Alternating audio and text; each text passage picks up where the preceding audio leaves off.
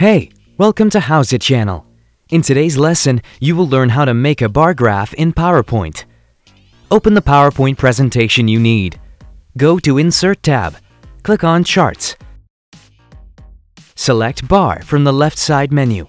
Select the style you like. We chose Stacked Bar. Click OK. You will get a small Excel window sheet to put in your data.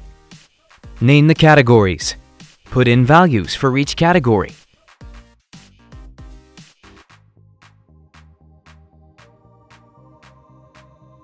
Close the window when you are done. Click on the tiny arrow next to the Designs bar. Select the look you like.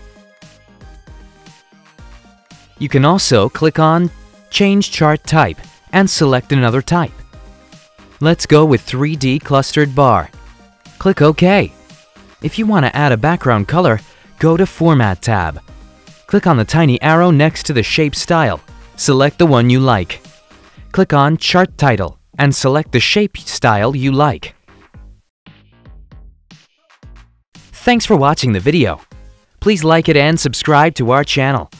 We upload new tutorials every day.